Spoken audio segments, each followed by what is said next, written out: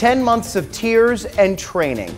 Trinity High School senior Tyler Bova is seen here practicing for his first baseball game since his life was forever changed several months ago.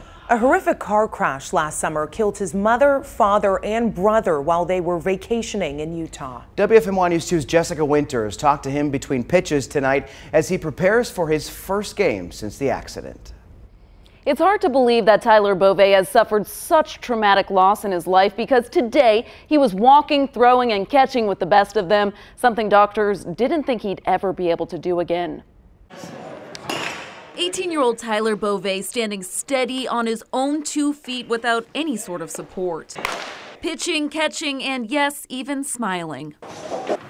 A months-long progression from a devastating car crash in Utah last June that killed his mom, dad, and younger brother. My back surgeon said that I probably would never walk again, but I am walking, so. Proving everyone, including the doctors, wrong, his physical setbacks aren't really setting him back. Even when I was in Utah in therapy, I was, working on my swing during PT and stuff, like kind of just one arm swing. But look at him now.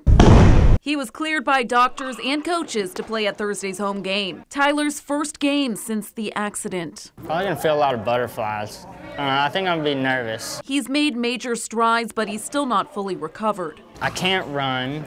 That's a big thing. So when I hit, I'm gonna have someone run for me. If the baseball crowd is anything like the football crowd, Trinity High will show up in a big way for Bova. Even when I'm on the field and I have to walk somewhere to get the ball, they cheer me on. I don't really know how many people are gonna be there, to be honest. But he is sure of one thing. His family will be looking down on him, watching him throw that first pitch. I'll probably look out into the stands and just picture them there. But I know they're there, so, you just gotta think of it that way. Thursday's game is at 7 p.m. against Andrews at Trinity High. On a scale of 1 to 10 to rate his excitement, Tyler says he's at an 11.